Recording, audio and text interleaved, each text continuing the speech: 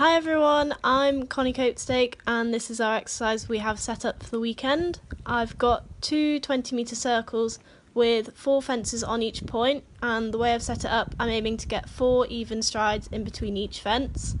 I've kept the fences small as the purpose of this exercise is to really focus on keeping a good even rhythm.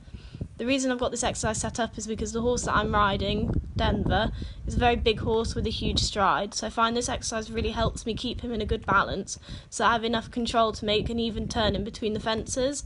This really makes the rider focus on keeping an even rhythm in between the fences, which is really crucial for when we want to go jump round courses later on.